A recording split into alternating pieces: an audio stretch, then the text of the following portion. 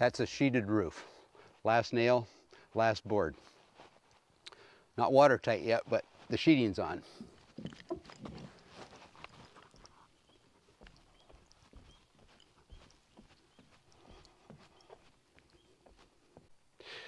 So a typical way of waterproofing a roof in the time period we portray would be simply board and batten.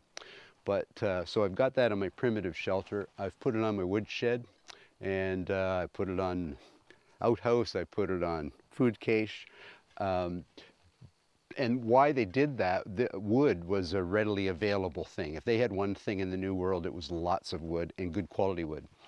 So at the time period, if we go back to Europe, 1600s, 1700s, roofs were either thatch or tile. So making roofs out of wood was a novel idea.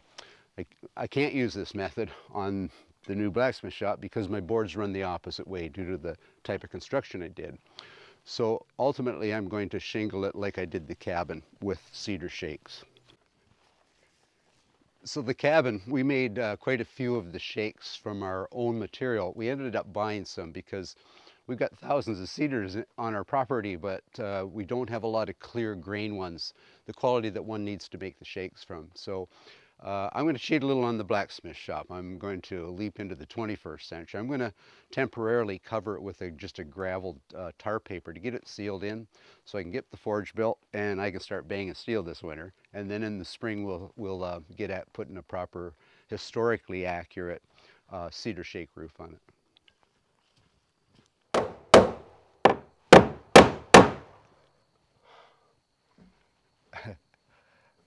There you go. That's the last nail in the sign. I painted that sign. That was a fun project, and I'm definitely no Rembrandt, but I'm quite pleased with the way it turned out. And during the build, I've got all kinds of scrap left over from my pine planking. For structural integrity in the roof, I didn't want all my joints meeting, so I did a lot of cuts to sort of spread them about, and I'll be able to make a whole lot more of these bird nesting boxes. We've got 70 some odd in the wood lot, and I think I've got a rough estimate, I got enough wood to make about 70 more. So good for the birds. So a wee bit of history about signs. We know that signs date back to approximately 3000 BC.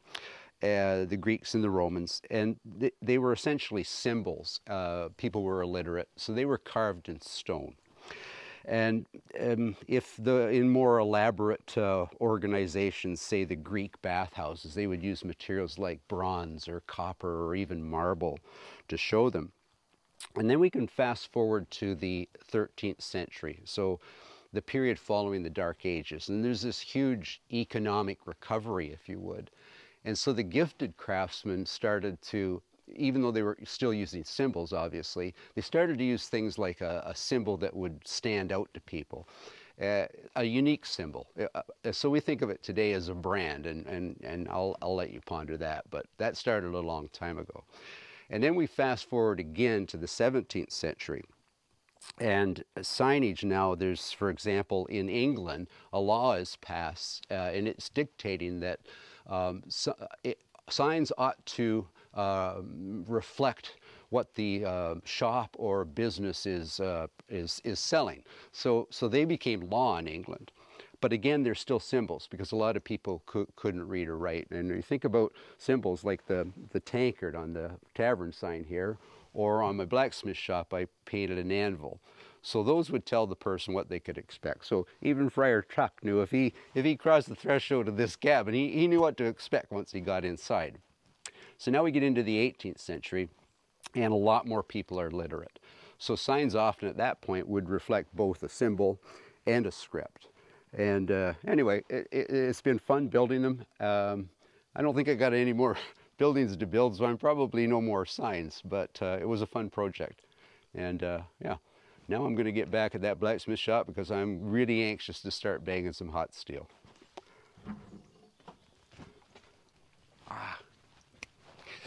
Almost forgot. Just to finish my story on the history of signs, we're going to go into relatively modern time period. So in 1880, no, sorry, 1840, the first gas sign is made, and it illuminates a sign for the P.T. Barnum Museum in Chicago, Illinois.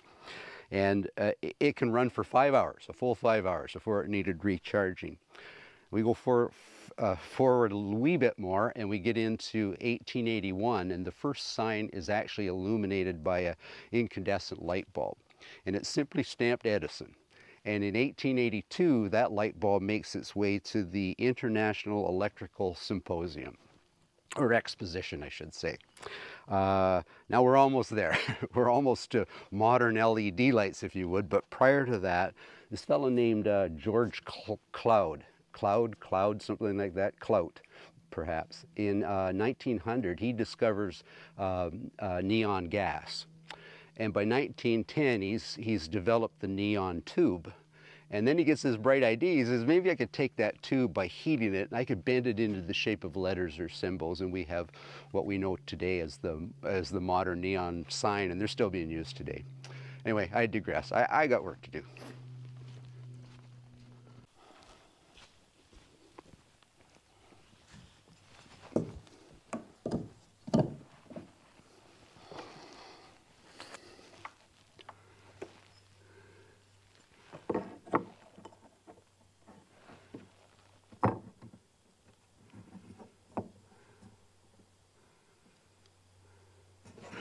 So, just before I finish my sign, a couple more wee bits of history, and these are from followers that follow our channel that share their stories, and I find them amazing. So, one fellow from southwestern Ontario wrote to me saying that I had an uncle that was a blacksmith, a farrier, and a minister. And now, a blacksmith and a farrier, sometimes they were both, but more often than not, blacksmith did the finer stuff, the craftier things, the things that were harder, and a smith, or a farrier, I should say, if he used a blacksmith shop, it would be simply for making these guys, horseshoes. So I'm trying to visualize the sign this uncle of this fellow would have had. So he would need he'd need a cross, he'd need a horseshoe, and he'd need an anvil to demonstrate that he was all of those three. And so I guess come Sunday it would say farrier blacksmith off duty when services were on, or something like that. And then another story, and this would be one, this story was sent from a fellow from Manchester, England. And he had a great-great-grandfather who was a well-respected hangman, so he says. Now, I don't think he had a sign, or if he did, I can't quite imagine what would be on it, but he was telling me that he was respected because if someone was slated to be hung, this is a grim topic. I'm not trying to make humor of it, but if someone was on it, they wanted this guy because he did, apparently there's formulas. They did a little research. So they take the height of a person, the weight of the person, and they calculate the amount of drop and all that stuff. Well, he'd fine-tune the gallows, so the death was quick and clean. Anyway, reportedly he has a street named after him in Manchester, England. Anyway, I won't mention that fellow's name. I guess he's proper English, so I'll just call him a chap. Sent me that one. Anyway, I love building, but the highlight for me is reading these stories that people send in. These are personal, they're family history. And yeah, you know, I find history fascinating, all forms of history, but we're making history every day. And even getting some of these modern bits of history I find absolutely amazing. Anyway, I'm going to finish up my sign. And I think I like it there.